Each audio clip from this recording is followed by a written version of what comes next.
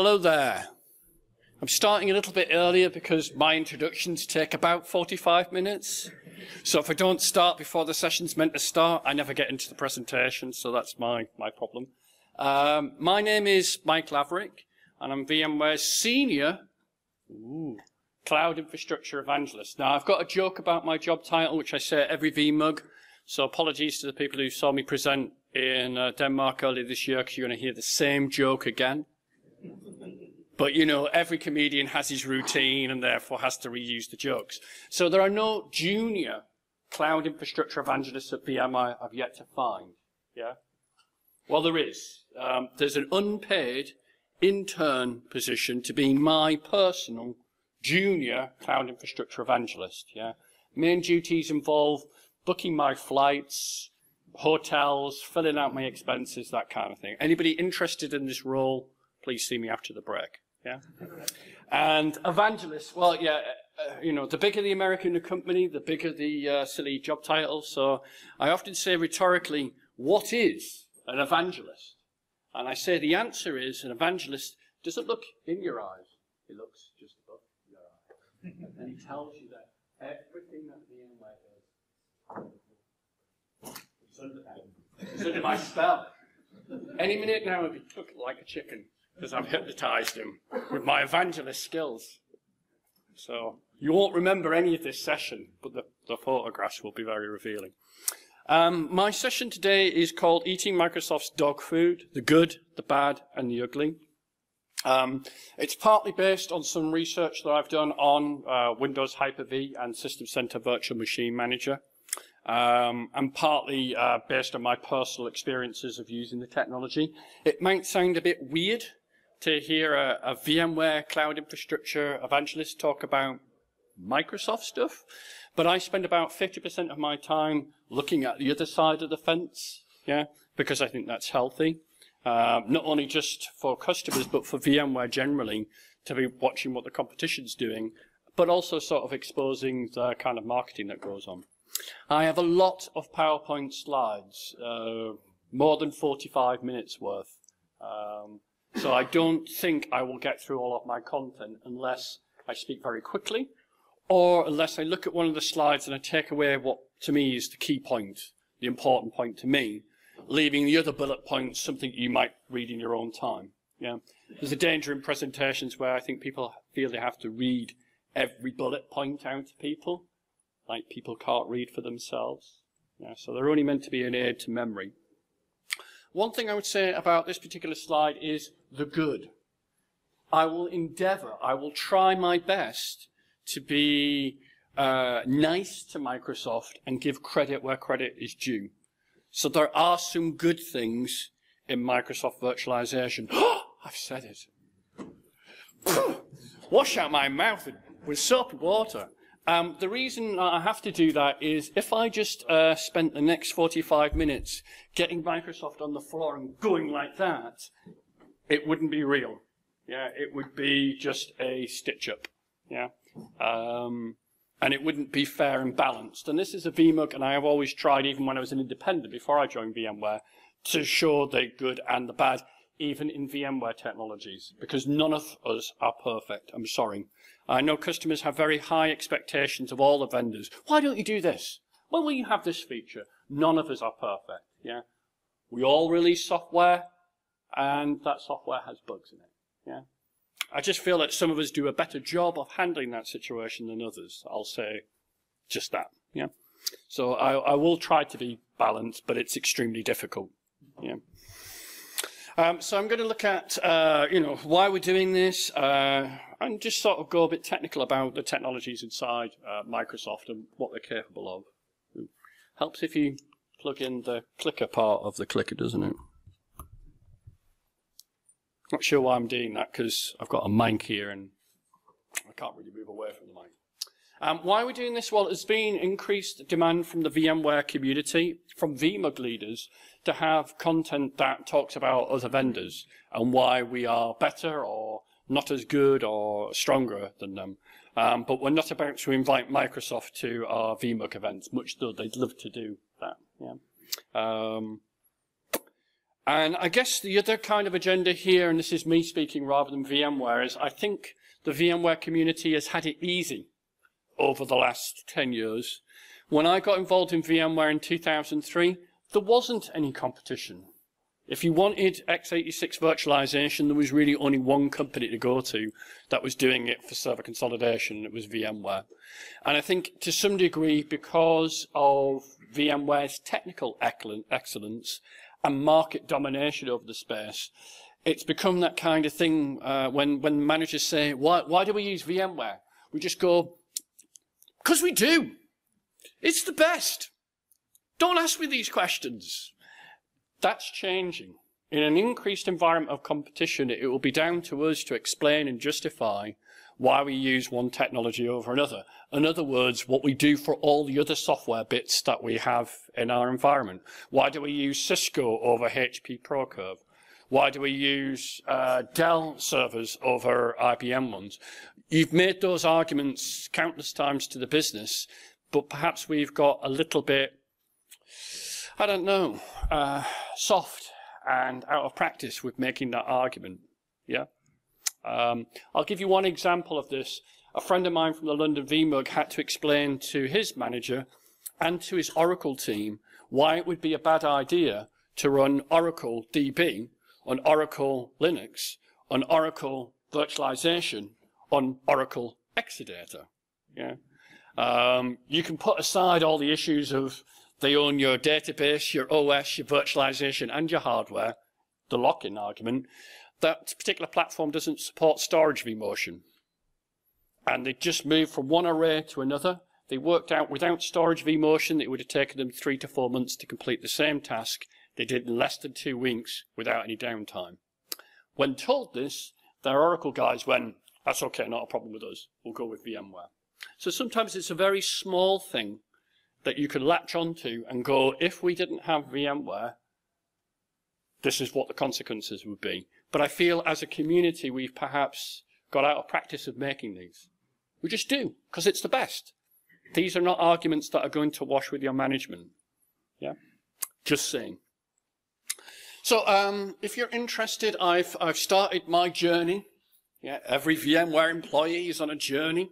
Hopefully we'll arrive somewhere someday, but in the meantime, we just look out the window and enjoy the view. A whole series of blog posts about my personal experiences of using the technology. It's done in a documentary style, so as shit happens, I put it into the blog post. And, you know, it's a rich and fertile area. Yeah, plenty of shit happens.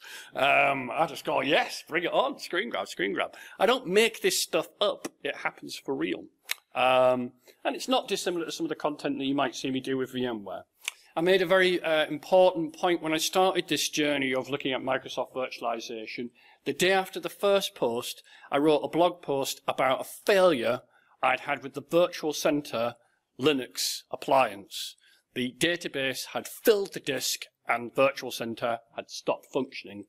I used a boot CD and QParted to increase the size of the disk so there was more space for the database so it would work again.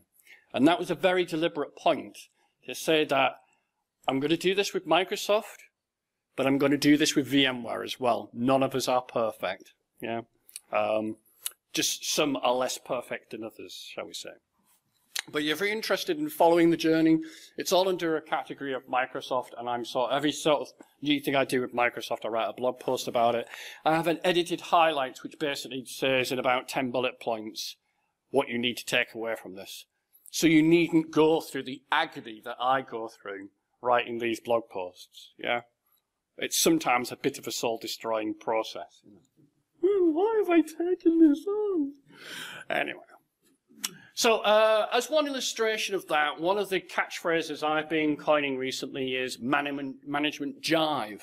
This is all the different management layers you get from Microsoft and how they don't intersect with each other. Yeah. You could make that same case about VMware, certain technologies that don't integrate with each other. But this is meant to be just a virtualization layer at all, you know, not virtual desktops, cloud, and all the other software that we stick on top of our virtualization layer. So believe it or not, in R2, Microsoft has chosen to remove the ability to convert a physical machine to a virtual machine. Yeah? The feature isn't there anymore. They took it away. Yeah? Of course, some customers said, hang on, we still have some physical boxes we want to convert. Mr. Microsoft guy, how do I go about doing it? And I kid you not, this is what they say in their blog post. You build a System Center Service Pack 1 environment, the previous release, do your conversions in this management space, then export the VM that you've created through the P2V process, and then import it into your brand new R2 environment. So to do a conversion, you need to run 2 different flavors of Microsoft virtualization. Please come in, drift in, there's seats here at the front. Empty seats, you're coming in, seats inside, and seats together. Seats here. I used to, when I was a student, I worked on a fairground, and one of the catchphrases to get people to come in was empty seats, you're coming in, seats inside, and seats together. So that's what I do when people are loitering by the door. So 2 different management layers to basically convert a VM, a physical machine, to a VM. Yeah, and that's what I mean by management jive. Why did they take that feature away? Is this a viable solution for basically taking a physical box and putting it into a virtual machine? Is this something you want to deal with on a daily basis? I don't think so. Just saying. So I think it's up to us to sort of take a little bit of the hype out of Hyper-V. The one that you always hear is Microsoft is cheaper and it's free. Well, have a look at what the cost is of a data center license for R2. Yeah. It's not free, yeah. Albeit from that data center license, you can have unlimited VMs. You still have to buy something from Microsoft, not least support as well, yeah. It's worth mentioning that prices went up this year by 28% on Hyper-V, and earlier this year, prices went up depending on which particular relationship you have with Microsoft's Byzantine licensing system. There are people who are employed at Microsoft who only do licensing. That's because nobody else understands it. Yeah. Of 10 to 20% increase on the system center side of things. Yeah. So you'll get lots of stuff like unlimited vMotions, unlimited live migrations. The default is actually 2 migrations until you make it unlimited. Yeah. Might reveal a bit more about the realities of what that can scale of is. You'll get a lot of only Microsoft understands Windows, and let's face it, you're a Windows environment, yeah. And so wouldn't Windows be the best way to run Windows is the argument what they would say. And I think one that's been rolling around since ever I got involved in the VMware community is, will VMware be the next Novell? I tell you what, if you want to write a blog post and drive a lot of traffic to your blog, write something like that, yeah? Because it's like the parlor game of our era. Will VMware become the next Novell? Will Microsoft be the next Lotus? You know, it's almost vacuous to make these distinctions. I think the reason that people do it is, in your IT experience, which may be 10 or 20 years, you've got a particular telescoped view of history. Yeah, this happened in the previous decade, so surely it must happen again the next. Well, you know, as Marx said, history repeats itself. The first time as tragedy, the second time as farce. Yeah? We cannot predict on what the outcome of VMware will be based on the last 15 or 20 years worth of experience. Yeah? So my joke is, well, if VMware is the next Novell, then Microsoft is the next IBM. A large incumbent IT company, still important to the industry, but a shadow of its former self, and not the dominant player. You could make the counter argument if you want to, but to be honest with you, none of this really matters. Yeah, it's just good drinking talk, you know, over beers, you know. The other thing I would draw your attention to is how frequently Microsoft have poo-pooed a particular technology from VMware only 2 or 3 years later to have that same technology. So they did say that vMotion was a toy, yeah, that it had no real production use, and then once they get live migration, well, you know, now it's matured. Now that we have it. This is a typical vendor tactic. When you don't have a feature and you know it's going to take you 3 or 4 or 5 years to get it, what you then do is poo-poo and say that feature isn't important. Then when you do have the feature, rather than saying you've had a road of Damascus conversion, you go, well, you know, the technology has moved on and things have matured, and we now think it is a good idea. Ooh, handy that, isn't it? The same thing was said about memory over commitment, the ability to assign more memory to a VM than is present on the physical box. This is dangerous thing to do. Yeah. And also kind of FUD around transparent page sharing, and by saying that it's made irrelevant by randomization of pages for security. It isn't actually. There are still massive benefits to TPS even when you've got random page memory. The other thing I want to get across in this session in the early parts is I think terms like single pane of glass, TCO, ROI, those matrices where you get the company names at the top, features at the bottom with little X's all over the place, the Gartner magic quadrants, that's all bullshit. Right? It's all bullshit. Here's why. All of these terms are so vacuous and empty and have been said by so many people over the last 20 years of my career that they are meaningless. Yeah, meaningless. I only wish my friends in Silicon Valley could appreciate that, because there are people who still come out with these terms as if they have some currency. They've been hollowed out of so all of their meaning that they are of no use to us anymore. Yeah? I'll give you an example. At last year's VMworld, one of our own presenters introduced our technologies and said, we guarantee this will deliver a high TCO. To which I went, no! We don't want a high total cost of ownership, we want a low total cost of ownership. Now, you could argue that's a slip of the tongue, and when I'm talking to you now, I will say something wrong, because the words are coming out of my mouth just as my brain is processing each one. I literally don't know what the next word is going to be coming out of my mouth. Oh my God, I'm trapped! But I think it might have been also a revelation that word doesn't mean anything anymore. Because when people use words in a way that they have no relationship to their original meaning, that's because they don't have any meaning anymore. It's the way our politicians speak. Yeah, in that kind of vacuous, media-ready trained process where anything goes wrong, the politician says, well, this happened many months ago and we have learned our lessons and we've looked very hard and we've put new policies in place. So this will never ever happen again until it does 6 months later. So the problem with TCO is there's not a software company on the planet that can't demonstrate to you that they have a TCO study that proves that their product has a low TCO. And who could dispute that when our industry doesn't really have many, if any, independent benchmarks as such a thing? You can't measure it. So you can make the claim because nobody can ever dispute it. So what I think we need to do in our industry is have a whole new bunch of concepts and phrases that replaces all of that. And yes, in 5 or 10 or 20 years' time, these will be hollowed out and meaningless as well, because marketing people will get hold of them, and then they will squeeze all the meaning out of these words until there's nothing left. And then we will need new words to talk about it. It's just the way it is. So I think of phrases like, when customers say to me, oh, it's good enough. That's a phrase I hear. Oh, it's good enough for our users. No. Good enough is never good enough. I've worked in environments where the good enough product was bought, everybody hated it, it caused a lot of frustration, 5 years later it was removed, and the better product was bought anyway. Yeah? I've even worked in environments where the better product was used illegally because the staff hated so much what the company had chosen as the official standard. Yeah? Won't mention any particular names, but I'm sure people here have come across this too.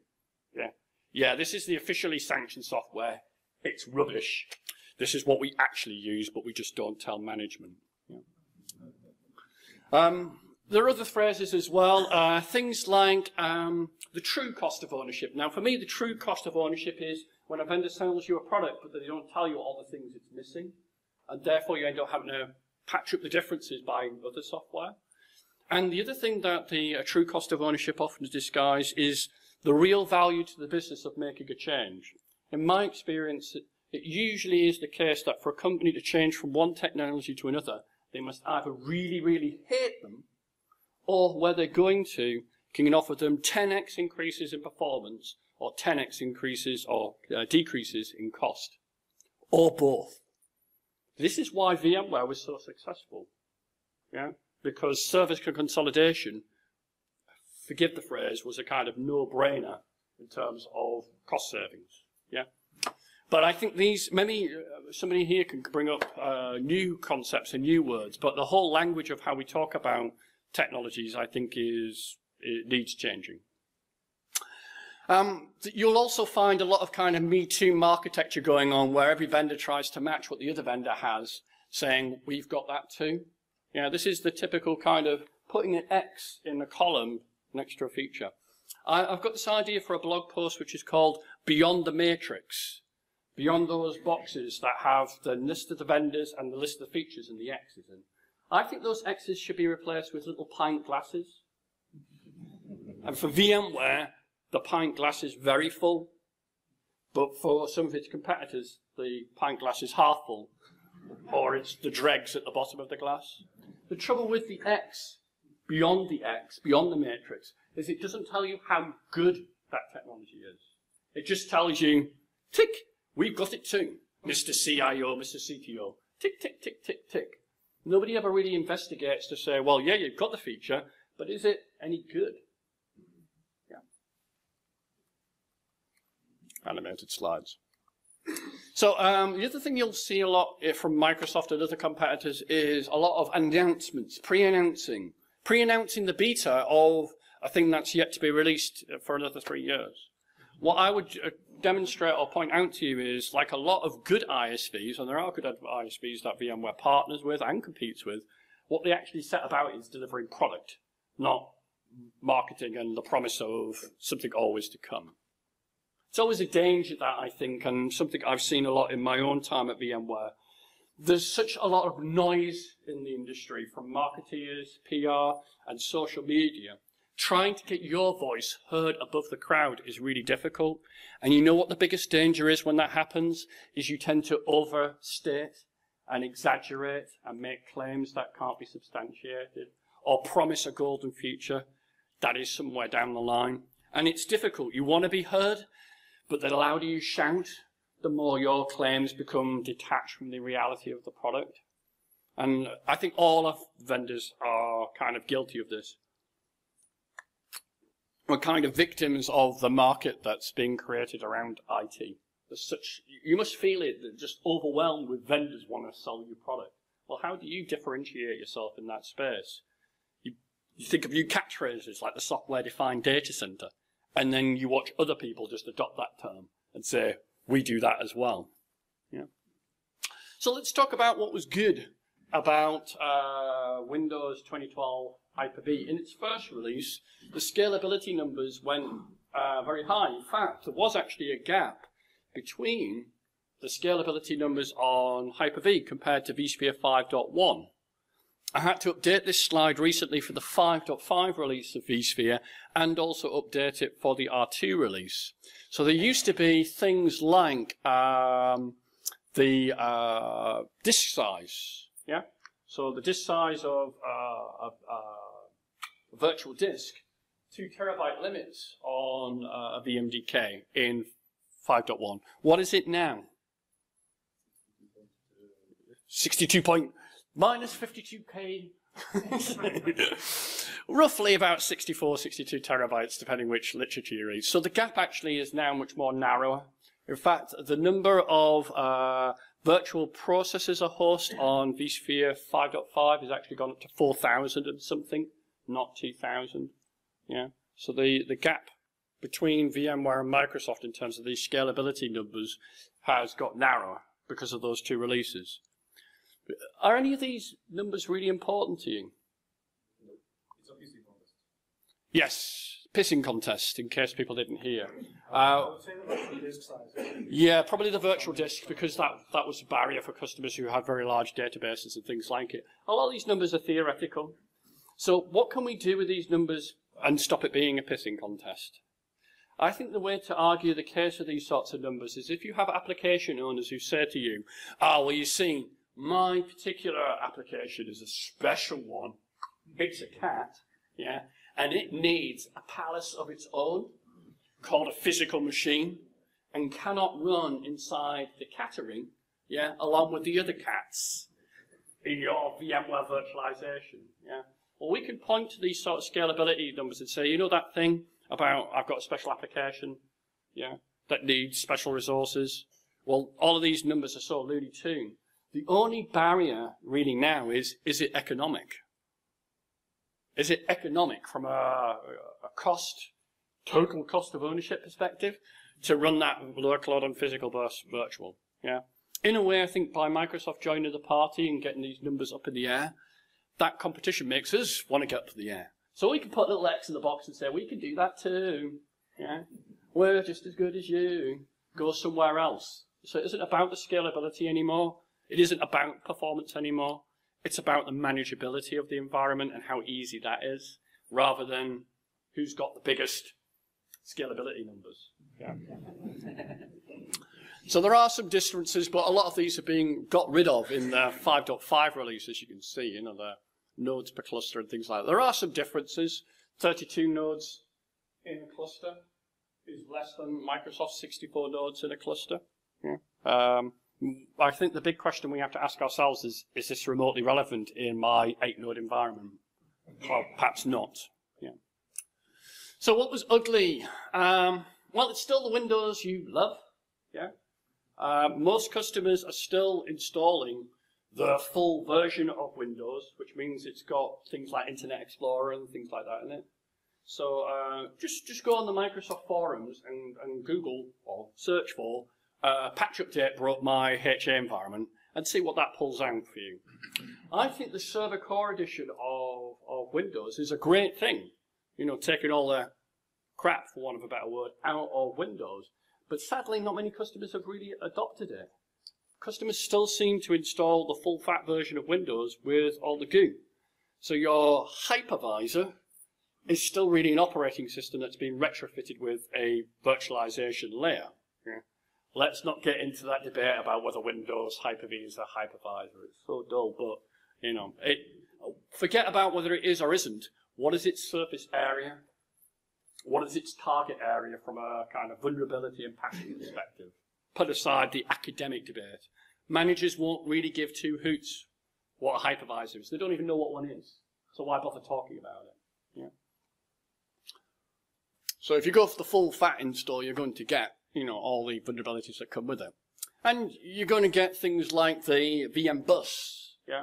So you do have a situation where network activity goes through what's called the management partition. I wouldn't lead on this in any discussion with a manager, but with your colleagues who are technical, they might respond to this. But this actually would probably bore the pants off any manager, yeah? Along with the argument about whether a hypervisor is this, that, and the other. Yeah? It's a bit esoteric. It's interesting to me as a technology person, but it can be a bit of a turn-off for management. High availability. There were improvements in Hyper-V for failover clustering. Yeah, they updated their quorum model, and you now have lots of options for how you have like a witness. Yeah, not just the old quorum disk of 1 gig or 2 gig in size, but file shares and things like it. And they've sort of addressed some of the issues around what happens if more than one node fails. Yeah. So in the old release of R2 in 2008, it was very easy to have a situation where if more than the majority of the nodes in the cluster failed, it would mean the whole cluster would be invalid, yeah, and the whole thing would stop working. They've got rid of that model in Windows 2012 for a model that's a little bit more robust. So you can have more than half the nodes fail, but still have a quorum. This term quorum, I don't know whether you really come across it before you were in IT, but when I was at university, the student council could not pass any legislation unless there was a quorum. In other words, there had to be a number of votes of people present at the meeting for something to be passed. And if there wasn't quorum, the meeting just wouldn't, well, people would talk, because that's what students are good at, but nothing would actually get achieved, which is the thing that students are good at as well. So, but the idea of the quorum was to prevent one person turning up and say, I reckon that we should adopt a new policy on the shape of the earth. It's now flat. I'm the only voter. I win, therefore the world is flat. It was meant to make sure that like a proper democracy took place. But you know, it has been improved. Yeah. Some animated slides. Whee! But it's worth sort of digging out a little bit about what's still there. You've still got a failover clustering system that's not just used for Hyper-V, it's used for lots of things. DHCP, DNS, file shares, Hyper-V replica, the list goes on and on. I guess one view of that would be, well, you've got one clustering system for all your clustering needs, and therefore you don't have to learn multiple different UIs and interfaces. A counter-argument is you've got a jack-of-all-trades failovering system that's being designed not just for virtual machines in mind, but everything under the sun. It does actually expose a little bit of the OS-centric nature of Windows. There's also a little bit of immaturity around admission control. So when a VM gets powered on, if a host has gone down, all it checks is whether there's enough memory to power it on. It doesn't look at the CPU resources for that power event. Yeah? There's some very basic application monitoring where basically, you know that thing in the services applet where you can say if this service fails to start, restart it, try again, try again, try again, as if trying the same thing 4 times in a row always fixes the problem. Yeah? It's like that old joke about how do you fix the Microsoft problem? It's like a car that doesn't start. Let's all get out of the car, back in the car, turn over the engine, maybe it will work again. Yeah? But I wouldn't say that kind of monitoring of services is anything near app HA, which was released in vSphere 5.5, or anywhere near the sort of stuff that Symantec are doing with their application HA, which is actually a little bit more functional than VMware's. Of course, that's something you have to purchase separately, so you get extra features, but it's not a free lunch. It's only network communications. There's no data store heartbeats in this at all, really. And in R2 of System Center, although there are anti-affinity rules to keep virtual machines apart, Microsoft have always promised that there would be affinity rules to keep VMs together, but they've yet to deliver that. Whereas you've always had in VMware HA affinity and anti-affinity rules as part of the DRS functionality. One of the things I felt was it wasn't always very clear where I went to do this sort of stuff. I did 2 posts about setting up Microsoft clustering. One just about the validation tool alone that checks the cluster with hundreds and thousands of settings being checked in Windows through the registry. That's nice. You try and get lots of green ticks with that, you'll be there for the next couple of weeks. You have to kind of accept that you get lots of yellow warnings that this might not work, but it should be okay. You know, I don't know. I think I've probably been spoilt as a VMware guy. I'm used to green ticks. And when I see a yellow tick, I go, what's that? Yeah. Whereas I've forgotten what it used to be like when I was a Windows Microsoft instructor, which is people go into Event View and they see lots of red exclamation marks. And what you learn as a Microsoft instructor is say, don't worry about that. You do, don't you? Because if you did actually look at the event log and respond to every red exclamation mark, you would never get any work done.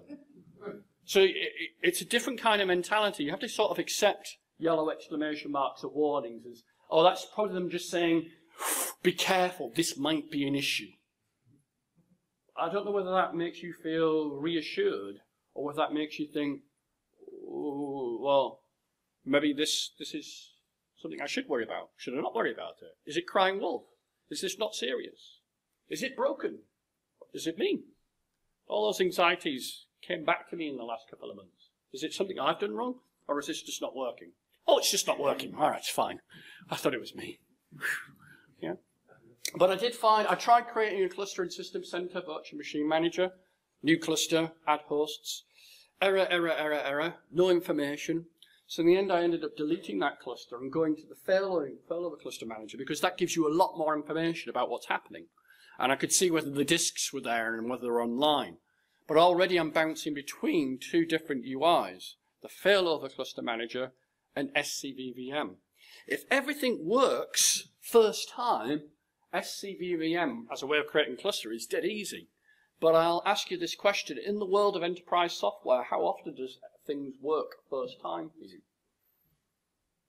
I mean, when it does work first time, you have that kind of No. This is just working. No, that can't be right. This is enterprise software. It's nearly always broken before I fix it when I first set it up. So when something works first time, we actually respond in that kind of, no. It's cached, or I'm looking at the wrong server because it's load balanced. No, this can't be just working. No, that isn't how our industry works. Yeah. So you do go digging around looking for, is everything okay? You know, across different UIs. Storage, lots and lots of improvements here. Now, I could dwell on these, but I think I will just pick out one or two that I think were significant. First of all, Microsoft introduced, not in the R2 release, but the R1 release, if I can call it that, the support for 64 terabyte virtual disks, which up until vSphere 5.5 was a gap between what they had an X in the box and we didn't. Oh my God! The other thing I would give credit for Microsoft for is SMB3. They have done excellent work with SMB 3.0. It's a really good protocol, and independent benchmark studies show it's really, really good. Yeah? Well done, Microsoft. Yeah? I think they've done sterling work on that. And of course, your storage vendors like EMC and NetApp, some of them are already supporting SMB3, some of them have it on their roadmaps to deliver it within the year. It's a very, very interesting development. It could actually overshadow Microsoft's emphasis on cluster shared volumes as provided by Fibre Channel and iSCSI, and be saying to customers, just use shares. Either Windows storage spaces and shares with us, or your storage vendor and its support for SMB3. Because it's so much easier to deal with SMB than it is to deal with cluster shared volumes. It's utter pain in the ass dealing with CSVs. Yeah? Whereas VMFS has always supported more than one host having access rights to a volume. That was something that just wasn't there in 2008. Literally, one VM lived on one clustered volume in a cluster. Can you imagine it? One VM has a LUN of its own. Yeah, from a management perspective, it was just a non-starter. So being able to have more than one VM live in the same cluster shared volume came in at 2012. Well done. So my joke amongst my team is, and I do this just to wind people up in Palo Alto, I say Microsoft is catching up with VMware. They're catching up with us. It just takes them about 10 years to do that. Yeah? So there's like a 10-year gap. So I was doing more than one VM in a LUN in 2003. Scroll forward 10 years later, Microsoft go, now you can do it with Windows. I'm like, whoopee do. So, you know, there's a lot of anxiety sometimes. But I try to joke with my colleagues. You say, well, they're catching up. But it takes about 10 years to do that in a lot of cases. So I think what's interesting about this enhancement SMB3 is if you speak to Vaughan Stewart, who is here, formerly of NetApp, now at Pure Storage, if you speak to Chad Sackage, who works for EMC, those storage vendors are always beating me up about NFS and support for PNFS and support for newer versions of the NFS protocol. I can't speak for what our product roadmap is publicly, but it strikes me that when Microsoft goes, look what we've done with shared resources, what do you think the natural response would be from VMware? Yeah, we've got to show equal kind of support and do something on that front. So I love NFS, but I want it to be on to the next generation of NFS, not if it's NFS version 3 that it's currently supported. So some negatives then, if you like. Microsoft have two formats for the virtual disk, VHD, which is 2 terabytes, and VHDX, which is 64 terabyte. To convert them from one to another, you have to power off the virtual machine. It then creates a VDX file, and then it copies the contents of the VHD into the VDX. Yeah? Who knows how long that will take, given the volume of the data and the power of your array, or the power of the storage is backing it. It is possible with vSphere 5.5 to increase a virtual disk beyond the 2 terabyte range without having to do a conversion. It's just a file after all. Remember that. The VM is just a bunch of files. Why should I have to copy anything to get it into a different format? That's garbage. Admittedly, you do have to power off a virtual machine in VMware to go beyond the 2 terabyte limit, but there is no copy process required to do that. Now, there is a reason why Microsoft does this. It's all centered around MBR and GPT. Yeah? A disk that's formatted less than 2 terabytes might use MBR. Depends what you selected when you formatted it. Boot disks are always MBR in most Windows environments. And because of the nature of that way of enumerating disks, it can't go beyond the 2 terabyte limit. Of course, there's nothing stopping you going from 60 gig, 100 gig, 1 terabyte, 2 terabytes, but what you end up is with a boundary on that particular disk. So I think the reason why Microsoft does this is so you can get around the problem of MBR versus GPT. Yeah, so you could say that's a better solution. Because what you might find with VMware is, though you can increase the size of the VMDK, the partition table might not be able to address it all. And it isn't just MBR and GPT. What cluster size was selected during that format as well? So even if it's a GPT disk, if it's not being formatted with a large enough cluster size, you may not get your 62 terabytes. All of this kind of intricate snafu situation fucked up as normal, yeah, is on my blog post where I was talking about the new 62 terabyte disk format and the different scenarios you might find. I also looked at some third-party tools to convert MBR to GPT without having to do a copy process. Because what we want is no downtime at all. In a way, neither of VMware or Microsoft are doing that. I still have to power off a VM to go beyond the 2 terabyte limit. That wasn't the case in the beta, by the way. Yeah, in the beta, we could go beyond the 2 terabytes without the shutdown. So I have a feeling that probably not enough QA resources or not enough testing was done on that particular feature. So rather than let something out the door which hasn't been tested rigorously enough, it's actually a support statement that's put in to make sure it can't be done. So it could change. Depends on the nature of the disks. Take your question at the end. The other thing I'd draw your attention to is there's no storage DRS, storage profiles, storage I/O controls. There is a kind of placement technology where basically if you say decide for me where I put the VM, Microsoft will put the VM on the volume with the most free space. Yeah? So you know that very large SATA drive that you've got with loads of free space? It'll pick that one over the SAS or SSD that you've got. Yeah? Because it's the biggest one. Yeah? Because that's the best intelligence to use whenever you're creating a VM. Yeah? My joke is that this happens in VMware. How many people in this room, when they go next, when they're creating a virtual machine, see a list of data stores and then click that column that says which is the one with the most free space? And they put it on the one with the most free space? Who does that here? One person, two. Now, these people are the honest ones. The rest of you are all liars. Joking. Because whenever I used to ask as an instructor, does anybody do this really bad thing? Everybody just looks down and like, no, I've never done that. I fess up. All the stupid stuff that I do and mistakes I make that are my fault, I tell people I've done. Because I figure if I can make that mistake, so can any of my students, so can anybody who's using the technology. I'm not perfect. Let's not pretend that we are perfect and that software is perfect as well. We're all fallible after all. So why is this important? Well, if you're going down that whole cloudy, multi-tenancy, we're all sharing the same infrastructure, how do you actually make sure that one tenant doesn't affect the performance of another? By giving them, each tenant, LUNs of their own that they do not share with anybody else? Is that how you're going to create your I/O boundary? By creating a brand new silo of storage per tenant? You've got thousands of tenants, every tenant's going to have a LUN of its own. That won't scale, will it?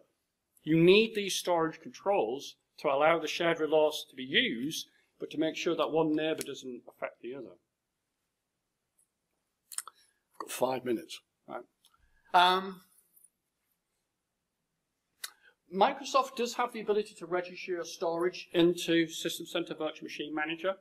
The way it does its rapid provisioning is that it will create one VM on one LUN. That's how it does its management. Yeah? So it goes to the array, give me a LUN, and then it puts a VM on it. Next one it does is a new LUN with a VM on it. The classifications of the storage are up to you. So you label your storage gold, silver, and bronze. There's no VI sort of intelligence that would analyze the array and then pull back to the virtualization layer different attributes of that storage to assist in that classification process. In contrast, I think people like EMC, NetApp, and Dell have done a sterling work integrating snap-ins into Virtual Center to make it easy to provision storage. Yeah? If you're not using these, then you should be. The only reason not to use them is because your storage admins won't let you, because they don't like the idea of VMware guys provisioning their own storage. That's my job. Yeah? Because what I like to do on a daily basis is create LUNs. That's exciting. Next to him is a network guy. What he likes doing is creating VLANs on a daily basis as well. That's fun, isn't it? So the way I try and sell these to storage teams is I say, those VMware guys, they're bastards. Yeah? They're always nagging you for more storage. So why not create a big pool of storage allocated just to the VMware guys and let them get on with their own provisioning, and then you can get on with the fun stuff and the interesting stuff and leave those VMware guys. And you might never have to speak to them. You'd be surprised how many storage admins go, I might never have to speak to the VMware guys? Where do I sign up? They love us so much. Networking. Lots of improvements here in networking. An extensible switch that allows third parties to add to their networking. I must say there were only 2 vendors who have actually adopted any of the APIs. F5 have been promising for some while to integrate to their switch. And there's a company, I think they're called Iron Networks, who integrate with it. They sell you a physical appliance to work with Microsoft's network extensibility and network virtualization. What did Joe say about the software vendor who sells you a physical appliance? But I won't go on to this particular one too much.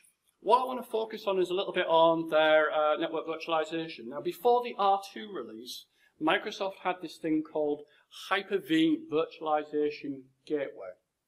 And you know when Microsoft has a feature, you go, oh, that sounds interesting. And then you start Googling for it and searching with Microsoft, and after about an hour, you haven't found it yet. You're looking for like the download button. And then you start chasing your own tail. You've gone further down the Google results. You find yourself back at the article you wrote an hour ago. Yeah? You read an hour ago. It's like, where is this thing? You know what? It didn't exist as a thing you could buy or use. It was a concept. Basically a white paper that explained you could have this thing called a Hyper-V Virtualization Gateway, but it didn't actually exist. Yeah? The problem that they had is, although they could do network virtualization with NGVRE, like their equivalent of VXLAN, there was no way of actually taking those packets to the outside world. So you could have all these layers of networks, software-defined network, in your little bubble. But if that VM wanted to talk to the outside world or something talk to it, it couldn't. There was no gateway to translate the network virtualization that they had to packets that would be understandable. The equivalent in VMware would be the Edge gateway in VCNS, or the gateway service in VMware NSX, which sort of sits in 2 worlds, the outside physical world, which might have no knowledge of VXLAN or vCloud network infrastructure, and the virtual world, which knows what all these protocols could do. Now, R2 did finally deliver this as something you could download. Woohoo! Yeah? But it's not a single appliance. What it is 2 VMs in a virtual cluster sitting on top a Microsoft Hyper-V cluster. Yeah? So a cluster in a box, if you like, or a cluster within a cluster. Yeah? So 2 layers of failover clustering to work with to make sure you've got availability to the VMs in the service. Yeah? They both require access to shared storage. The easiest way to do this is with SMB3 and a shared location. In fact, the appliance is geared up when you import it to look for it, and if you haven't got it there, it won't import or power on. And it runs as a service within the virtual cluster, yeah, and it runs Microsoft's routing and remote access service, RAS, to bridge the 2 networks together. Okay, I could go on about my agonies with Microsoft RAS, but can I ask people in the room, is RAS something you use? Routing and remote access service from Microsoft? Is this a feature that's well loved within Microsoft? No? What? I thought everybody liked it. So, but, you know, it works. We've got it set up in our labs. I've got it set up in one. It works, but it's not like download, import, point to the network, off you go. It's quite a lot of System Center Virtual Machine Manager work to be done on the network switch just to make it function. Yeah, so they have put a gateway in there now. So there's no gateway, there's no NSX support. Yeah, it might mean, you know, third-party devices have to be brought in. In contrast, we've got VCNS and also VMware NSX. And we've also got our friend, the distributed virtual switch and the virtual switches. You know, a lot of customers still use this primary virtualization technology. And though investment has been put into VCNS and investment has been put into NSX, these technologies aren't going away. So we're on to this, I think, second generation of the distributed virtual switch. And you can see we've had a version 4 and a 4.1 and a 5 and a 5.1. Heck, I guess there's even a 5.5 version of the distributed switch. I've not had time to look yet. There are some virtual machine improvements, which I've already sort of outlined. Key one is in R2, Microsoft has introduced what's called a Generation 2 virtual machine, which has more functionality and attributes than the previous generation. And they've also improved support for Linux, yeah, which has always been a weak spot for Microsoft. You don't say. Yeah? Support for Linux is not so good on Mac. How could that be? I wonder why that is. Yeah? I would say, though, the support is quite limited. It's not on the Gen 2 virtual machines you get this increased Linux support for dynamic memory, and it's only particular distributions, SUSE Linux and Ubuntu. There's a lot of features which VMware still excels in terms of being able to add CPU, add memory, add disks, add NICs. This has slightly improved in the R2 release. You can make adjustments now to dynamic memory even when a VM is powered on, but it's very limited. Yeah? If you do try and adjust the memory on a VM in Hyper-V R2, dynamic memory, you might be faced with one of these dialog boxes. Minimum dynamic memory could only be increased, not increased, and maximum dynamic memory could only be increased and not decreased. Yeah? Now, in fairness, that probably applies to some degree with VMware. Yeah. The ability to take memory away is always a little bit of a dangerous exercise as it is. But I think what we should really focus on is not error boxes, but the differences. Yeah. So Gen 1 virtual machines are now regarded as legacy. That's the old world of the product from a year ago. Yeah.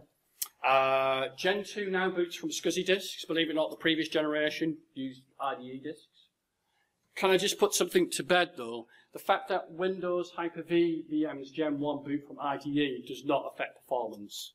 Yeah, I've heard some members of VMware go on about this, but it doesn't. It doesn't affect performance at all. It's all virtual at the end of the day. Yeah? It just is a bit messy to have an IDE controller for the boot disk and then a SCSI disk for everything else. It would be simpler if you could just boot from SCSI, like VMware has been doing since 2003 for a virtual machine. Oh, there's another one of those 10 years catching up with the thing. Oh, must start running quicker. Those VMware, those Microsoft guys are catching up with me. So a couple of things to mention. You do need a System Center R2 to use this. In terms of Gen 2 virtual machines, it's limited to Windows 8 and 2012 only. It's not supported in Azure at all. They only support Gen 1 VMs in Azure, not Gen 2. And there's really no migration process provided from Microsoft to move from Gen 1 to Gen 2. A couple of customers have started to put together PowerShell scripts that automate the process of trying to switch a VM from being a Gen 1 to a Gen 2, but these aren't supported. So it can be done, a conversion from a Gen 1 to a Gen 2 VM, but Microsoft hasn't provided any official support process for doing that. It's just people in the Microsoft community going, hey, I think we could put a script to do that. Yeah? Which I guess is not unlike our own community back in 2003. You know, enterprising individuals would work out a way of doing something and then script it, and it would gain hold within the community. And then about 18 months later or a year later, there'd be this new feature from VMware, something that this guy did in the community a couple of months ago. You know, not that they bricked off the code, but you can sort of sometimes see that the community is ahead of the vendor. That happens an awful lot in this sort of space. So are VMs really unlimited? This is something, I know I'm overrunning. Really unlimited. You'll hear a lot of this from Microsoft, unlimited vMotions, unlimited live migrates, they will say. And I go, oh, so you can now go faster than the speed of light, can you? Nothing is unlimited in our world. Everything is limited by time, bandwidth, memory, CPU, and we work within those limits. We try to provide an environment which is scalable and reliable and guaranteed. Yeah? This Buzz Lightyear infinity and beyond approach just doesn't really wash with me. Yeah?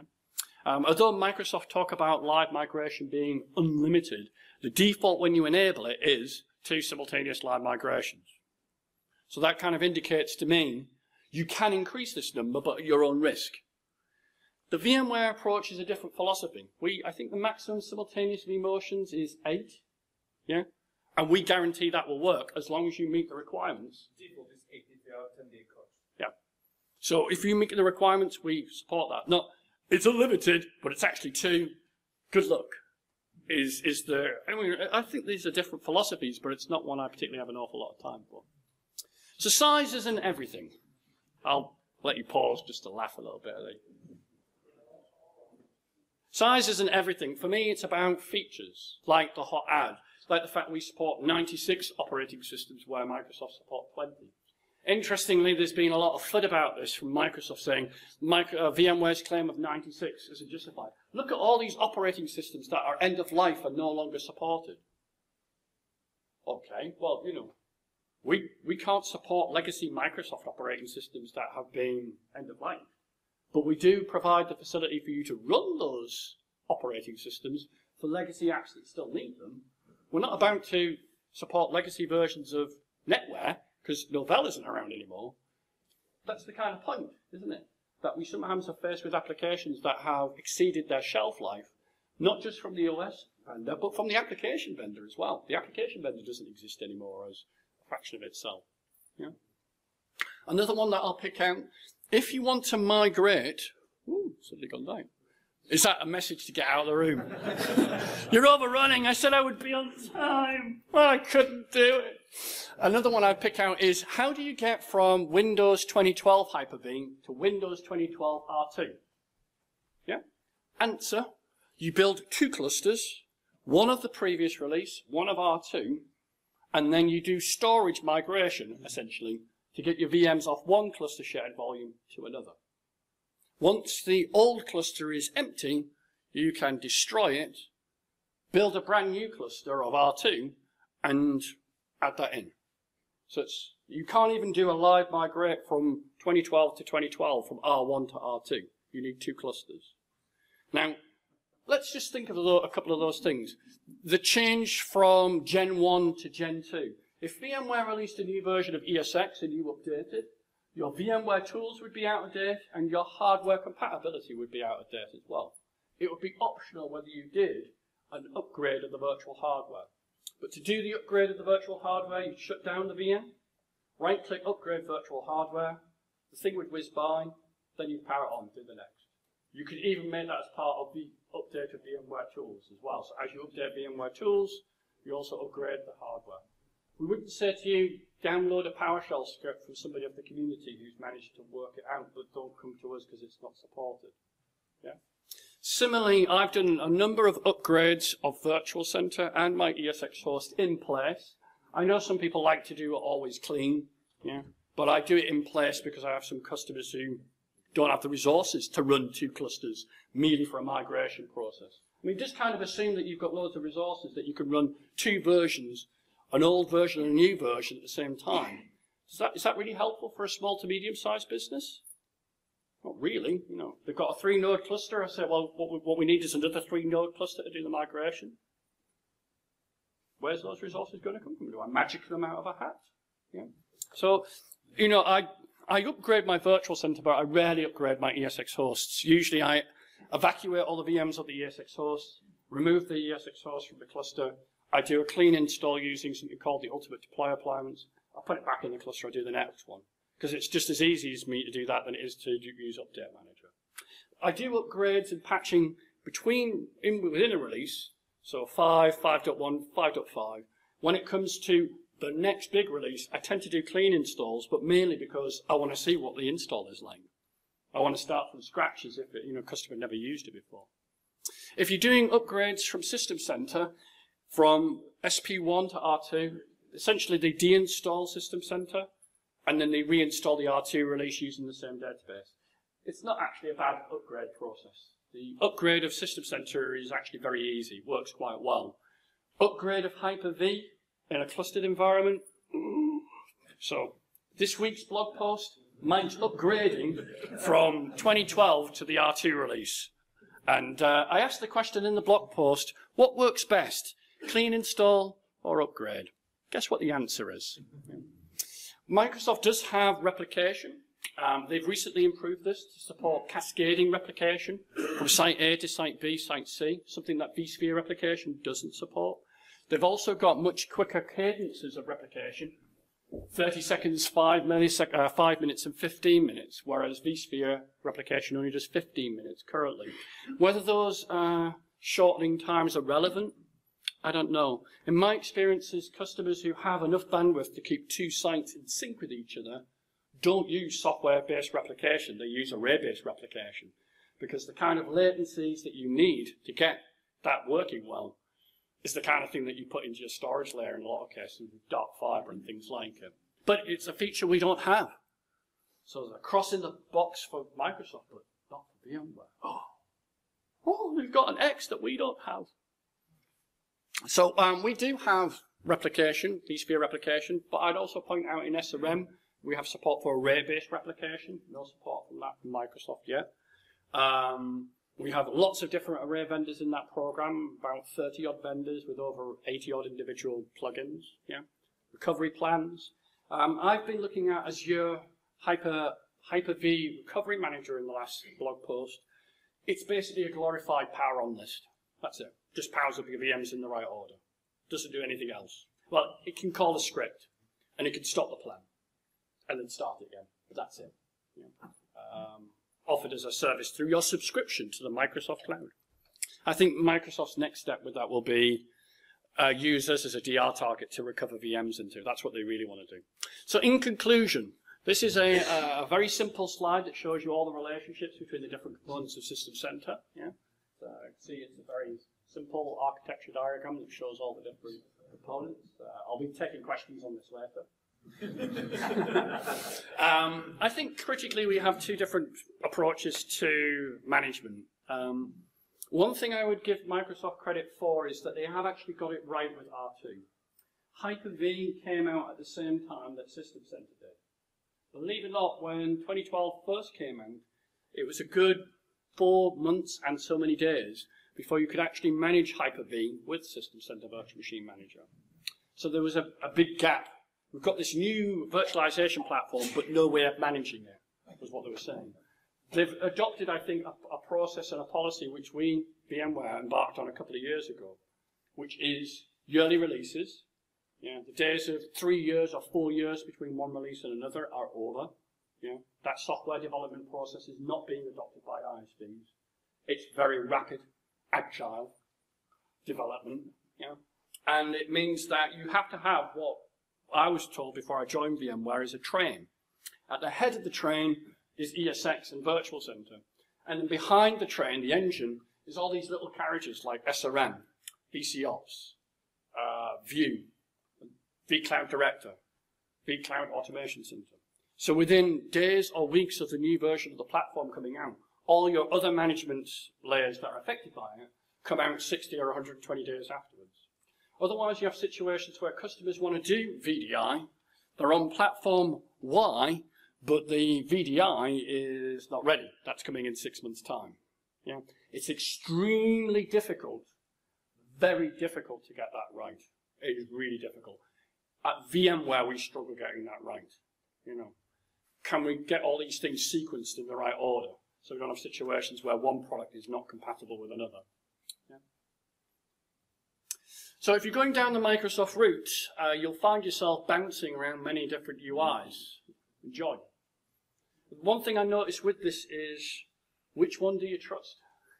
When you have 3 different ways of looking at a cluster, and they all say something different, which is telling you the right information. Yeah. So much that I hate the phrase single pane of glass, because I think it's garbage, there is some value or truth in that to some degree.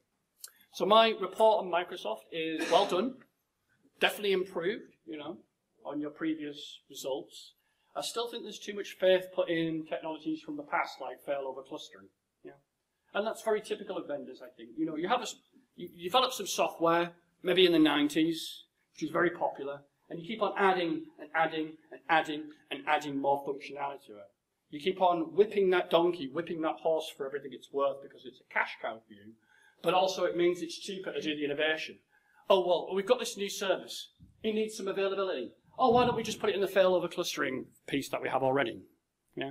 When you don't come with all that baggage, you can do things in a much cleaner, simpler way, because you're not trying to be all things to all men. I do have additional appendices and resources. These are really there for anybody who wants to have this deck later. But you could create a much shorter version of my deck by using these appendices and take out some of the more detailed ones. Thank you for listening.